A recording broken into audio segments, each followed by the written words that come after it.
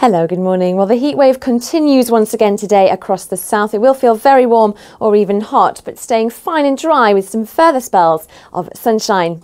So we're off to a sunny but rather warm and muggy start to this Wednesday. We'll see a good deal of sunshine, just a bit of patchy fair weather cloud bubbling up at times. The wind's generally light, although a sea breeze developing along our coastline will keep things a little bit cooler, but inland temperatures will climb up to 29 degrees Celsius.